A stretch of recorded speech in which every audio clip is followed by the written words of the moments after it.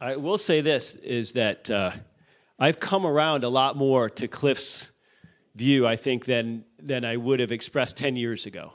In other words, I see, especially at the local level, the applicability of political activism, of getting people elected to make things happen locally, I think is important. And so, I don't know about some of you, but even certainly 10 years ago, but maybe even 5 years ago, I was one of those people who said, oh, you know, all that matters is the state. And so some disgruntled traffic cop or some lazy DMV worker has more power over you than Google or anybody else like that. So let's just focus on the state. And I've changed my thinking somewhat on that. I think that now we have sort of a nexus of state tech actors, and we ought to concern ourselves with that. So there is, I think, forms of power over us other than pure state power with which we ought to concern ourselves. And I also think that Cliff mentioned earlier, people are just worried about their mortgage, or they're trying to find a boyfriend or girlfriend or something like that. I think that the time is running out for us to just lead our own lives and completely ignore what the state is doing. Because in a sense, that's rational, right?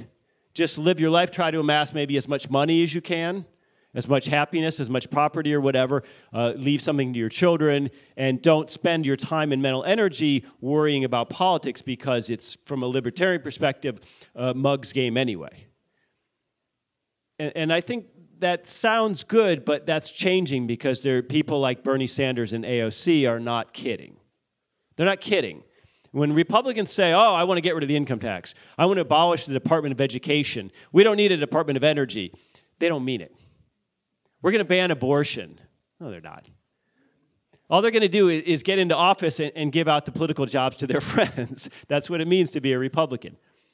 But when Democrats say we want to eliminate billionaires, we want to seize oil companies, we want to ban fossil fuels, we want to have all Americans using so-called renewable energy within 10 years, they actually mean it. They mean it. They're serious. It doesn't mean they get everything they want, or as quickly as they want, but they do mean it. So, you know, the right is kidding, the left is not kidding. And so I'm not sure how much longer of a window we have to simply not care about politics and focus on our own lives, because some of us have children, might have grandchildren, and we have to worry about that. We have to worry very much about the future. So I want to give just a little bit of historical background for the case against politics, perhaps, and if you follow me on Twitter, see, I even say politics can't work. So I've kind of made a boast there, and I better live up to it. But here's why I think we have reached a point where I have to somewhat agree maybe with Steve Bannon here and say that we are living in post-political America. If you think about our history, there are almost infinite numbers of events that we could look back on and say, oh my gosh, Jeff, from the get-go, America turned away from its original premise, which was a strictly limited federal government that was designed to create liberty for Americans, and towards statism, towards state action. And we can call these inflection points, or we can call them turning points. And we can start, of course, with the Constitutional Convention itself. In many ways, the Constitution was a usurpation of the Articles of Confederation, and a bad one at that gave us a far larger and more powerful centralized state. I mean, Alexander Hamilton and the Hamiltonians presented a plan of government in 1787, which would have, from the get-go, for instance, put militias under federal control, would have made federal law supreme in every area. So almost from the very start of what we think of as America, at least under the Constitution, we were going the wrong way from the Articles of Confederation. You don't have to fast forward too long, just go to the Alien and Sedition Act, 1798. We're already calling people traitors if they don't cotton to certain points or certain viewpoints of the federal government. A few years later, 1803, Marbury versus Madison. The Supreme Court grants itself, Judge Napolitano disagrees with this, by the way. The Supreme Court grants itself this mystical right of judicial review that's nowhere to be found in Article 3 of the Constitution, and all of a sudden deems itself the arbiter, the ultimate arbiter of what federal government can and cannot do. Okay, you could say in 1803, oh, it's too late for politics. As far back as then. Move forward into the Civil War. Oh, my God, where do we start? I mean, we had Abraham Lincoln just absolutely suspending civil liberties across the board. Really, in many ways, the 1860s represented the end of federalism in this country, any kind of system of separation of powers. Not long after that, you may have learned this in history, I hope you did, the Sherman antitrust period of the 1890s was just unbelievably extra-constitutional. You look at what Congress said at the time of that bill's passage. They basically said, we're going to appoint ourselves the arbiters of what kind of business size and business combinations are A-OK. I mean, just wildly extra-constitutional, and you know, you could have said as early in our history as 1890 that we're beyond politics at that point, that Congress is so out of control. And of course, we move into the 1900s, and we get a whole century of statism. I mean, what neoliberals think was this great liberal century in America was a century of central banking and entitlements and war. I mean, go to 1913. We had a couple of terrible things happen that year. We had the Federal Reserve Act passed. We had the 16th Amendment passed, which for the first time gave Congress the ability to impose an income tax on people,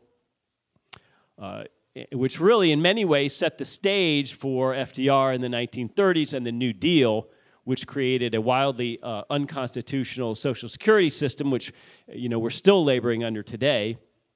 And then the 1960s, under Lyndon Johnson, gave us the Great Society programs and, of course, Medicare.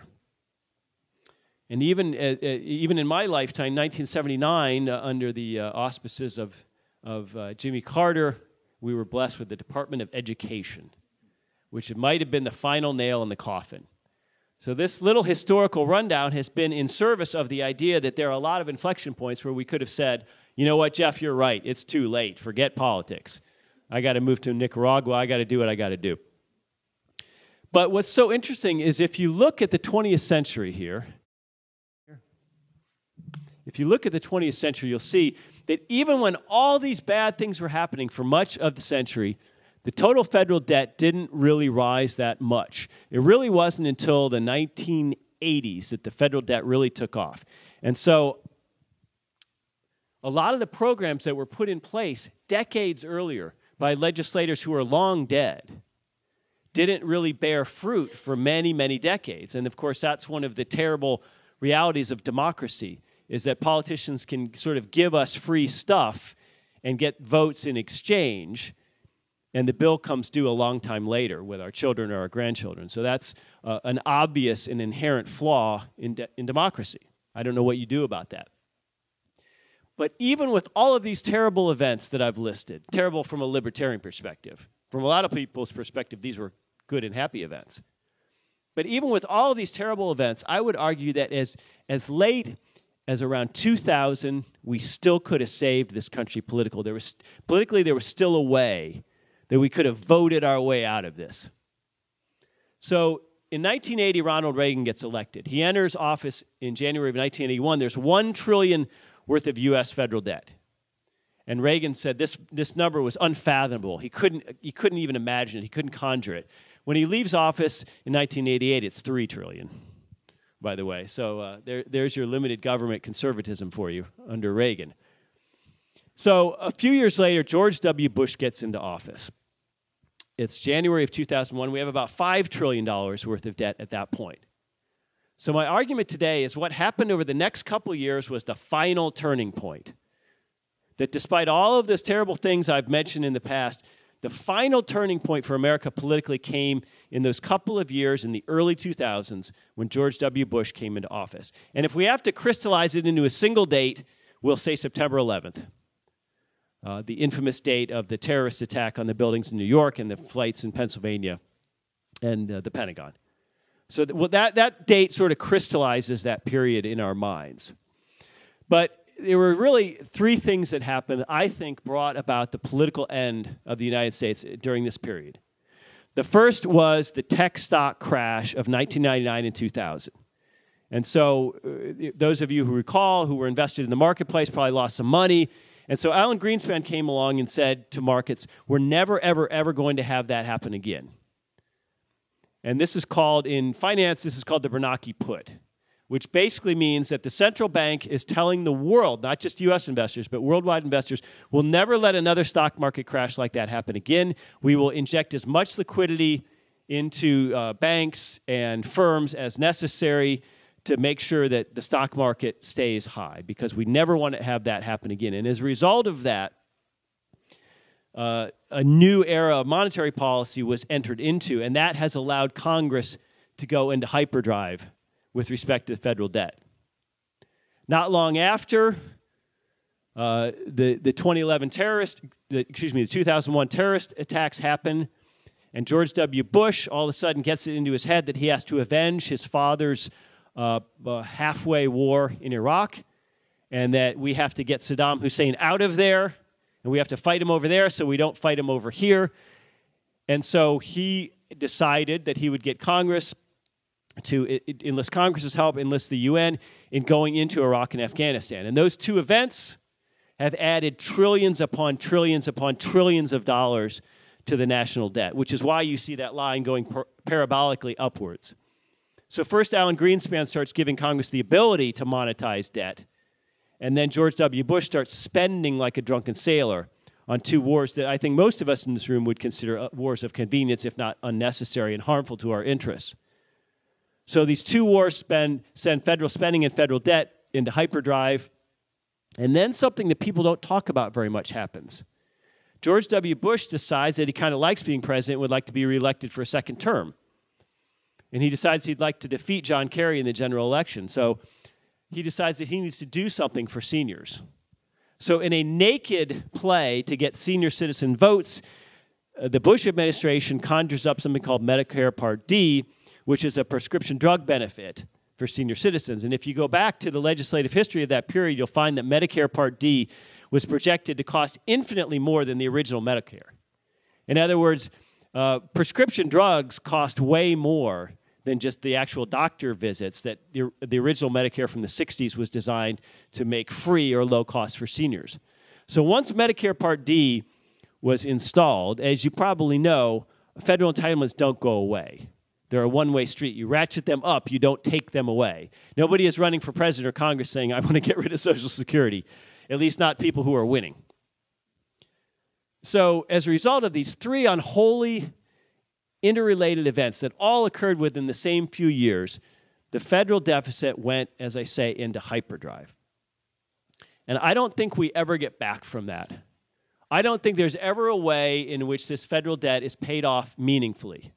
Now, maybe it'll be paid, you'll still get paid for your treasury debt, but only through heavily inflated dollars that almost become worthless to the point where your phone bill is $1,000 a month or something like that. So what does it mean if this debt is never going to be paid? Well, in theory, it means that our creditors, people who are still buying treasury notes, ought to be demanding junk bond interest rates, right? They ought to be looking at Uncle Sam and going, look, if I'm an investor and you're a firm, I don't see anything in the way you've been governing this firm that leads me to believe you're going to get your fiscal house in order anytime soon, to put it mildly. If I'm going to invest in this sinkhole known as the U.S. federal government, I want 20% junk bond rates. And it's only through some pretty incredible machinations, really, of both the Fed in tandem with the ECB that we don't have to pay 20% junk bond rates for people to buy U.S. treasuries. So why do I think it's too late for politics? Well, we can't pay this off in any meaningful way, and I don't think we're going to vote our way out of it. I don't think we are going to sell federal land to pay it off, and I don't think we are going to cut spending precipitously at any time in the future, especially when you consider that the percentage of people in the United States who are over 65 is set to double in the next 30 years. So you might have heard of the term fiscal gap, which a couple of economists at Princeton came up with, that basically looks at the graying of the U.S. population and looks at the entitlement promises we've made to seniors, both in terms of Medicare and Social Security, and says, gee whiz, what are our likely future tax revenues going to look like versus our likely future entitlement promise payments? And it's easy to be glib about entitlements, but there is a lot of senior citizens in this country who are very close to the bone, who are very dependent on that Social Security check for their basic necessities of rent and food and utilities. And there are a lot of people in this country who are heavily dependent on Medicare doctor visits and Medicare prescription drugs. So we shouldn't be glib about this. We've made promises to people, promises which they rely on. But the entitlement gap, the fiscal gap, the difference between what we're likely to take in taxes over, let's say, the next 50 years, and what we're likely to have to pay out in entitlements over the next 50 years is 200 trillion. Trillion with a T, not a B. 200 trillion. It's not payable. It's not payable. And so we've got a federal government where it's no longer about, my city can't fix the potholes, or my car got broken into and the police weren't very helpful. No, no, no. We're talking about something on a weaponized mass scale. We're talking about millions and millions and millions of senior Americans who aren't going to get what they think they're going to get. And combine this with increasing life expectancies, well, we think increasing life expectancies, and you have an absolute recipe for disaster. So I don't look at this chart and say, vote harder. That's not my conclusion from this chart. My conclusion from this chart is to start thinking about how to protect yourselves in your personal lives, protecting obviously your own finances and your family, but also how we might re-engineer American society when all of this comes home to roost, and whether that involves some sort of breakup or secession, some sort of radical decentralization, some sort of devolution of federal power back to states and localities, which is something I favor very strongly, is going to be an interesting question, and it's also not an academic one. So thank you very much.